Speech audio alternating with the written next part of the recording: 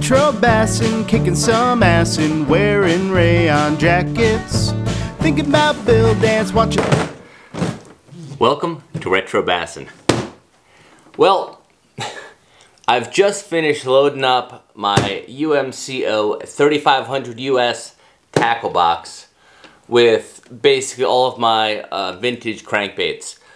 I'd had a number of them spread about a couple different tackle boxes, so I decided to get the big dog and consolidate. By the way, this would not be the box for bank fishing. Holy mackerel. It's like 50 pounds. It is summertime in Texas. It is deep cranking season, and we are going to get on the water today with perhaps one of the most sought after vintage crankbaits around. By the way, if this is your first time here at Retro Bassin' and you like to fish it old school, I'm talking about classic rods, reels, lures, and equipment, consider subscribing and hit that bell icon. That way you know when we post a new video like this one. Okay, so let's open this thing up and I will show you guys what's inside. Oh! Here we go.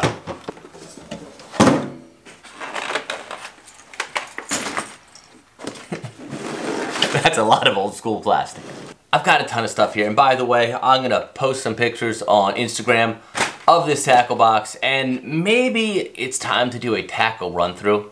It's been a hot minute since I've gone through all of our vintage tackle, and if that's something you all want to see, drop a comment down below and we'll definitely do a vintage tackle run through. The bait that I'm going to be fishing with today is definitely one of the most sought after vintage crankbaits around. It is still available today and it's still a fish catcher. But for those in the know, there is something truly special about the original form of this bait.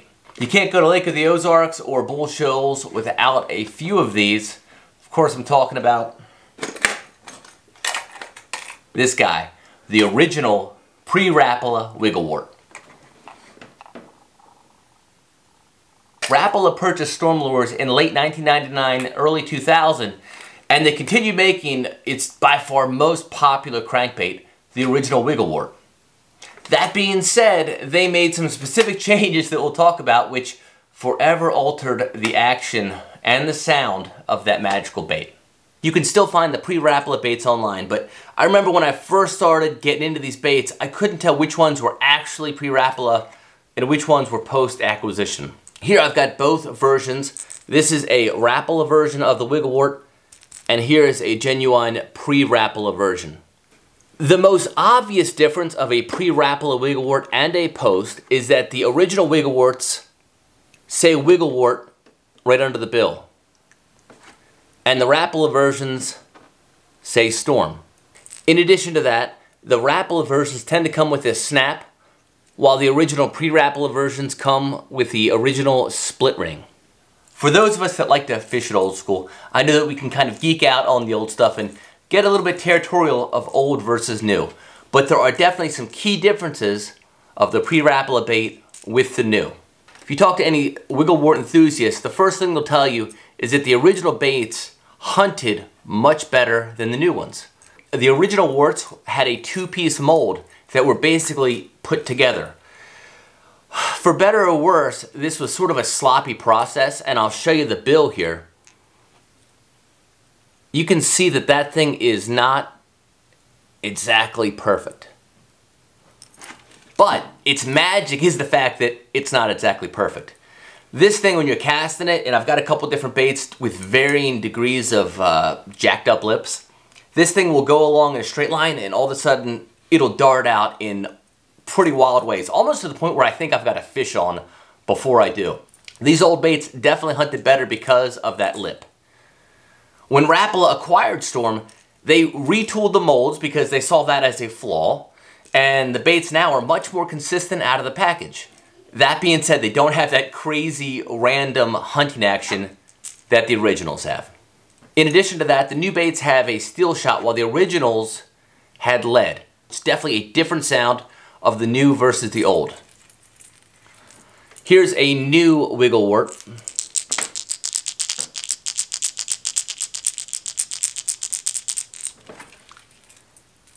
And here's the original. That kind of sounded the same. Let me do it this way. Here, and by the way, so here's the original, here's the new.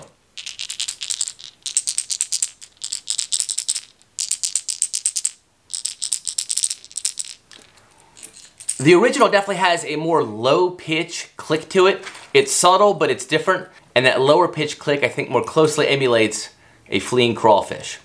The plastic in these two baits is also different. The older plastic, which I think probably got banned because it had something bad in it, is a denser plastic. And as a result, it rises more slowly in the water column. The newer one is a lighter plastic and it tends to float up quicker.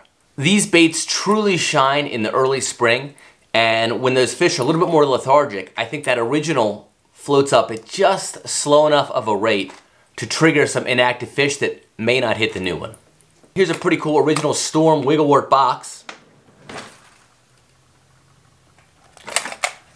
Let's see what this thing says.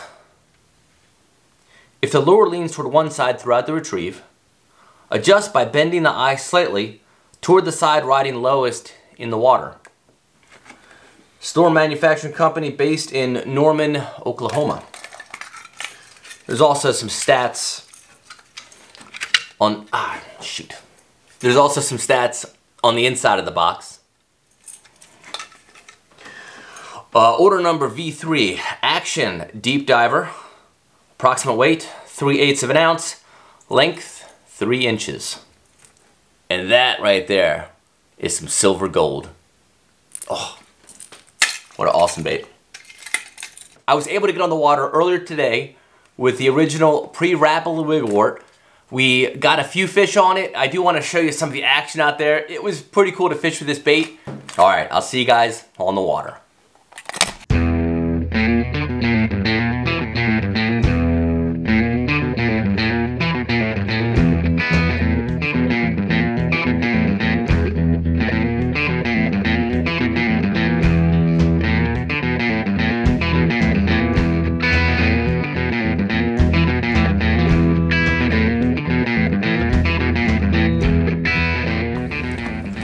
One of the craziest things about this bait, really an anomaly, I think, when it comes to crankbaits. Rapala purchased Storm, I forget what year they did it, and they made the baits better. The molds from Storm were not the best. They would often result in these crankbaits that had jagged lips that weren't matched up. Overall, the production quality was not that great. So Rapala comes in, being the lure manufacturer they are, they retool the molds, they make those baits perfect. The trouble is, what made that Wiggle Wart so successful was its imperfection. It was that jagged lip that really caused this crankbait to hunt in a way that most other crankbaits do not, and to be honest with you, even the new Wiggle Warts don't hunt the same way. To say there's an impassioned following for Pre-Rapala WIGGLE WARTs is an understatement. You can go online and see there are groups that are dedicated to the Pre-Rapala WIGGLE WART. Collect them, they trade them, they talk about them. And I managed to pick up a few. The crazy part about the baits is, I don't know, got a little weed here. The crazy part about these baits is I don't know, they all look very different. The one I'm fishing with now, I'm on a lake with a lot of shad. I'm fishing with a white pattern Pre-Rapala WIGGLE WART, and I'll show you guys the lip on this sucker. Hopefully you can appreciate that. It is not a pretty sight, but a beautiful sight.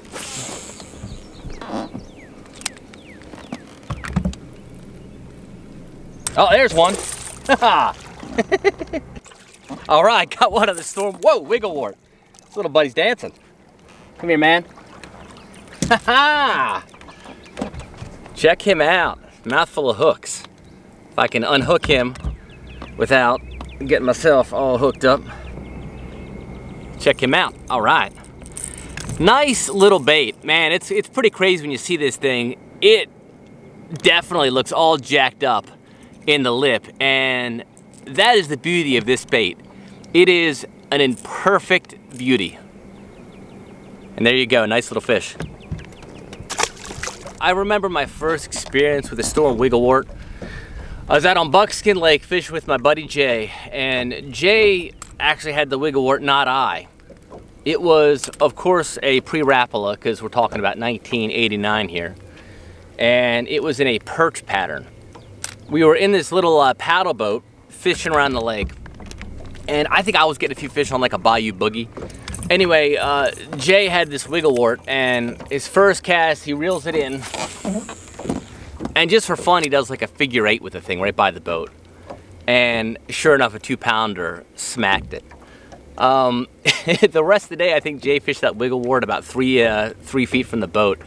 And proceeded to, I think, outfish me that day. Clearly, it's that hunting action of this thing which makes it such a cool bait. Man, I just hooked into one. Nice. Oh, that's a nicer fish. These guys are schooling up here. I'm throwing this Pre-Rapala wiggle wart right into the mix of them. This guy hit right under the boat. That is what you call a Pre-Rapala wiggle wart fish. Oh, that was cool. By the way, I've been called out a few times on this. Did I swap out the old school vintage hooks? You darn tootin' I did. It's the one thing that is not retro on retro bassin'. But there we go, nice looking summertime largemouth bass. We're cranking at about 8 feet of water. I've got this wiggle wart just ticking off the tops of some submerged hydrilla. I hit a weed, it popped off it. And there she is. Nice little largemouth bass, man. That's awesome.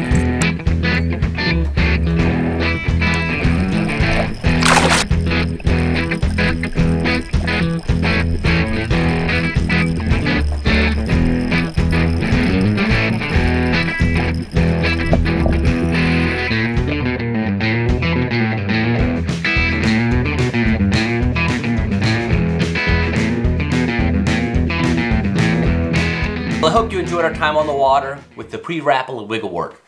I'm gonna post some pictures of my tackle box on Instagram. Hit me up and let me know which crankbait you want to see featured next on Retro Bassin'. Until next time, keep those wiggle warts hunting, and definitely fish it old school. For doing some trespassing, fishing it old school, this old stuff. Welcome to Retro Bassin'.